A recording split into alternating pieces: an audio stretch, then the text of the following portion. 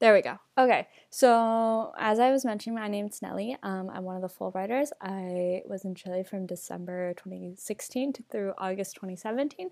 And my project is called Obesidad, calidad, vida, inicio de pubertad de los adolescentes in Chile.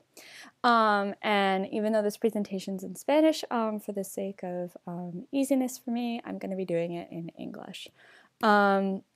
These are the collaborators and the sponsor and the funding for this project. The funding came from the U.S. Student Fulbright Program, and the list of collaborators that I had are listed there as well. And I'm very appreciative of all of them, but I also want to give a special thank you to Camila Color-Villan, who is my academic advisor for this project.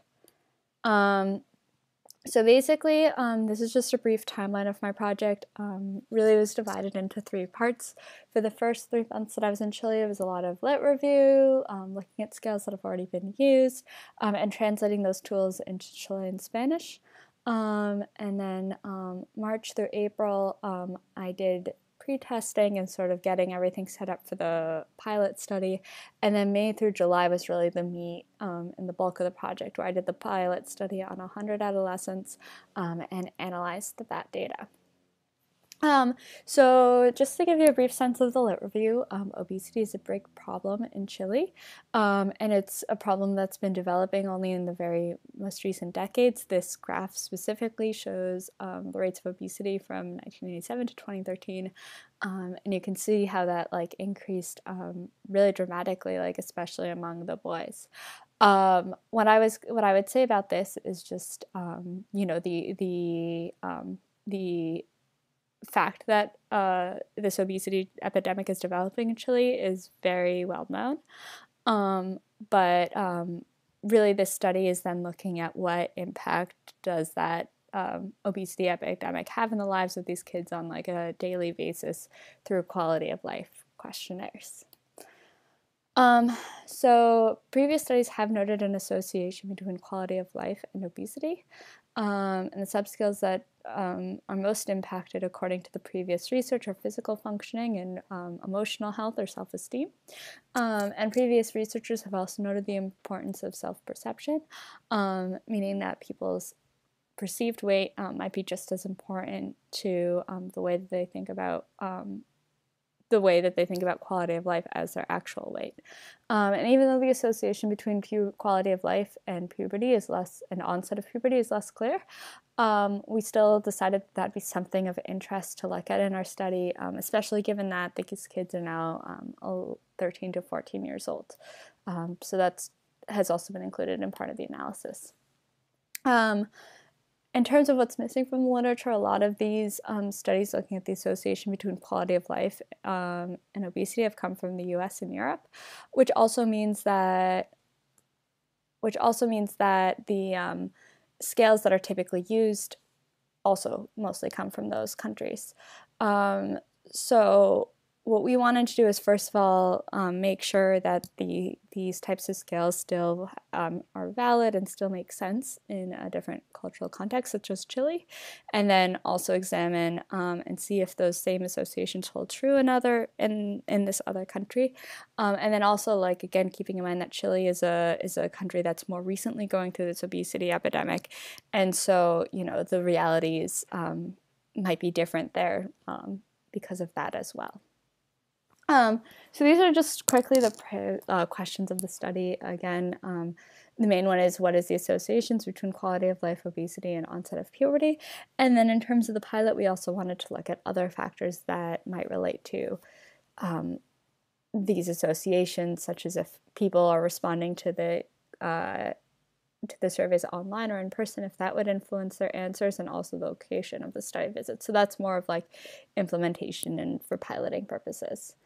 And again, this is this quality of life scale is going to be incorporated into the ECHO study, which is a longitudinal study of 1,200 adolescents who were enrolled in the study through different Jardín Infantiles or kindergartens when they were very little.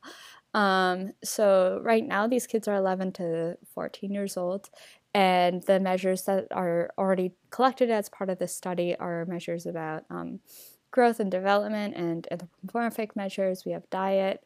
We have environmental exposures and onset and initiation and progression of puberty, as well as, environmental factors.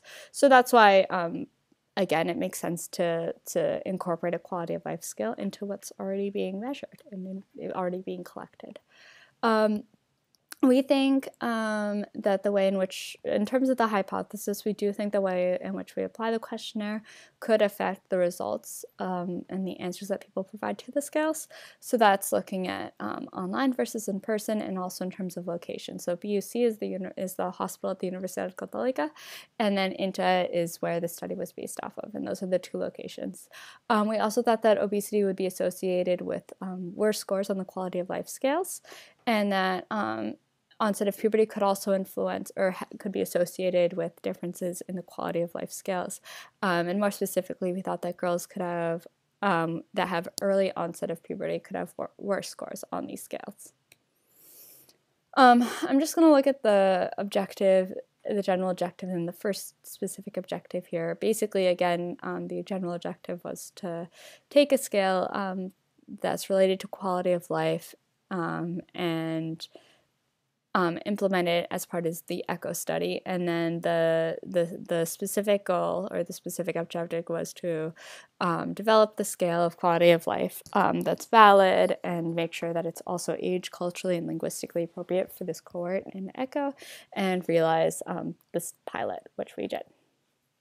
And then the other objectives are going to be continued, even though I'm back in the U.S.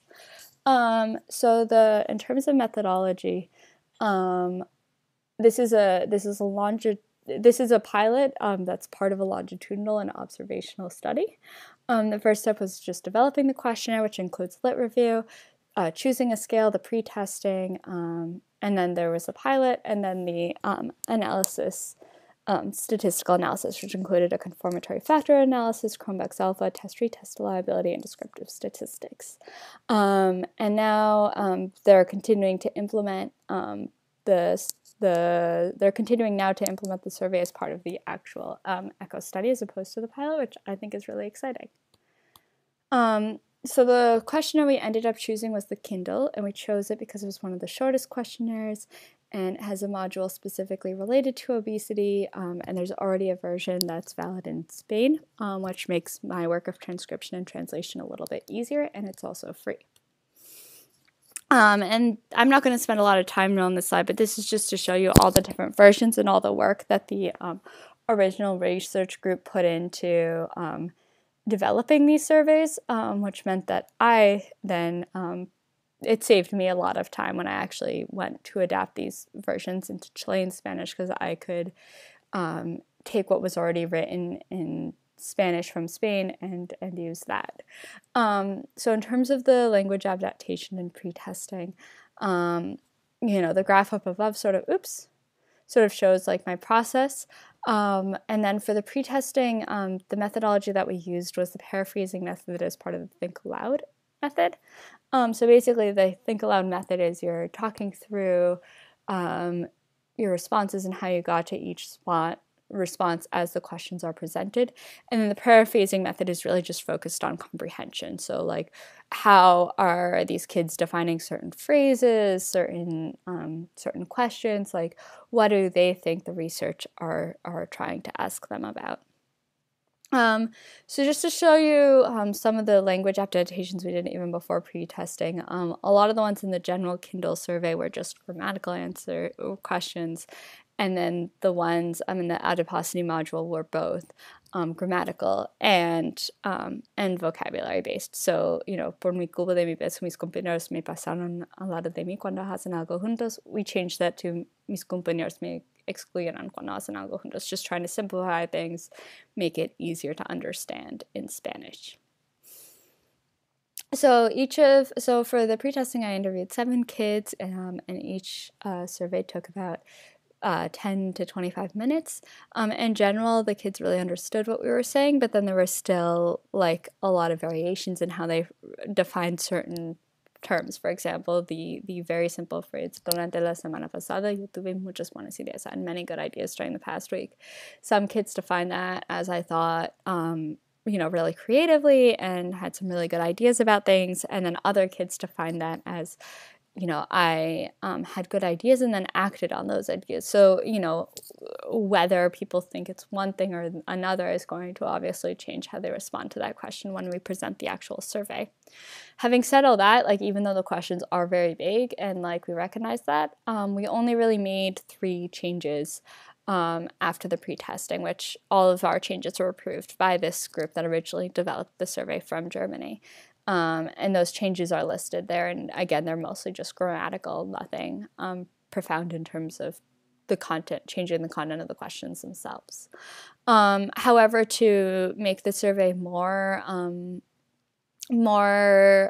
consistent and, make it have more sense in the context of our questions in Chile, we did change some of the answer options so that they'd be more specific. And then we also changed some other questions again, just so that they would make sense in the context in which we were collecting these surveys. Moving on to the pilot, our study visits were located at INTA in the Universidad Católica, as I said. Some of our surveys, there was the option to do the surveys directly online in RedCap if there was Wi-Fi available. And if not, they would do the questions on paper, and then I would enter them into RedCap. And actually, Jamie at one point helped me with that, and so I'm very appreciative of her for that. And then ideally the kids would fill out the surveys twice, once at the beginning and once at the end of the study visit when they went in for their echo visits. But at the very least, we wanted them to fill out the survey once. And then in terms of the analysis, I've already mentioned we did the CFA, or the confirmatory factor analysis. Cronbach's alpha was done in R. Test-retest reliability, which is a Pearson's test, was also done in R. And then we did a bunch of descriptive statistics as well. And we haven't gotten around to doing some of them. I still need to work through the analysis of the onset of puberty and perceived weight, as opposed, the actual weight has been done in terms of descriptive statistics, but the perceived weight has not. So there's a couple of analyses that are still pending, but I'm going to show you what I have, or what I was able to do so far. So this is just like what we this is what we presented in terms of like location and descriptive statistics in terms of the location. The only substantial difference was that there was more girls at INTA than at the Universidad Católica, and that was in part because I collected data for this survey while they were also doing a pilot study on breast tissue and breast development. So that explains that. In terms of like study descriptive, like there were some variables we collected in terms of like the time of day that kids completed the surveys and the way in which they completed them. And basically there's a lot less time at the Universidad Católica to complete these surveys, which explains a lot of these studies. Because there was less time, we tried to do more of the online data collection at the Universidad Católica, which still unfortunately didn't really work out. And then again, because of the shortness of time, like fewer of those kids could complete the second survey as well at that site. And then also in terms of time, all of the vast majority of the study visits at INTA were in the morning, and then the ones at the Universidad Católica were like 5 or 6 at night. So that explains a lot of that. Luckily at both sites, these surveys took like 5 to 10 minutes to complete on average, which was really nice because it meant, we don't want this to be a long survey. We don't want it to be very burdensome on the kids. So that was nice to know for sure. This is the confirmatory factor analysis. I included the validated group from Germany because really what I wanted to show is that even in the best case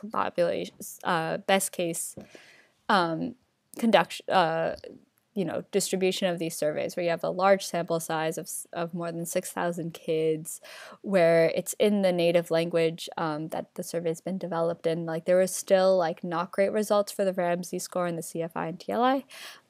You want a Ramsey score of below 0.5, and this German group got 0.64, 0.66, and then my like Ramsey scores were even worse than that, 0.86, 0.84. So like it basically, all of the Ramsey scores all this is looking at is like, do the statistical, do the statistics, do the data that's collected, like reflect the theoretical model? And the answer is not really. So that was definitely a tricky thing, and it means that like sort of the rest of the analyses do need to be taken a little bit with a grain of salt. Having said that, the Cronbach's alpha test-retest reliability were both really good. The floor and ceiling effects were a little high, but I think that's because we like sort of condensed some of the survey responses and trying to get them to work with the confirmatory factor analysis. So you see with the adiposity module and with some like the friends and amigos subscales, like they are a little high there. But for the most part, you know, they're acceptable. And it does mean that, you know, we could use the total score even if, you know, some of the subscale stuff is a little bit iffy for the CFA. This is just briefly like the mean and standard deviations of our quality of life scale for Chile and Germany, where the surveys were originally collected. In general, it seems like our sample had a little bit lower scores than the sample from Germany, but things are more or less consistent. Between the two studies. And then this is looking at quality of life in terms of like the rest of the descriptive statistics, the ones that are gender, the ones that were statistically significant were gender. And again, very similar to previous studies, it seems like women had lower quality of life scores than men. And that's also something that's been reflected in the previous literature too. In terms of, and then these are sort of the last results in terms of weight. The Kindle module didn't have any difference between underweight or normal weight kids versus overweight or obese kids, but the adiposity module did have a statistically significant lower quality of life scores for overweight and obese kids, which is a good sign. It means that it's, you know, it's a sign that it could be measuring what it's supposed to be measuring, which is good. I sort of already went through what each of the results mean, but basically, like everything, all the tests of reliability and validity were acceptable except for the confirmatory factor analysis. You know, women had lower quality of life scores than men, and then there was no difference in the Kindle and the general quality of life scores in terms of weight, but there wasn't for the adiposity module, which was good. And yeah, that's about it. Oh, in terms of next steps, like as I mentioned before, they're going to keep using the Kindle to collect quality of life data in the ECHO study, which is exciting. And I'm going to also be continuing with the data analysis for the onset of puberty and perceived weight. You know, there were some limitations of the study. Obviously, it was a small sample size. I'm not an expert in Chilean Spanish, so it could be that the translations that we came up with still aren't quite perfect. And again, like just the fact that some of the study visits were a little bit rushed. Anyways, I was really appreciative of all the support and collaboration that happened at INTA. I really appreciated this opportunity to come to Chile. And for those of you who are still in the country, I hope you have a really great rest of your time. Enjoy. And thank you so much. Bye-bye.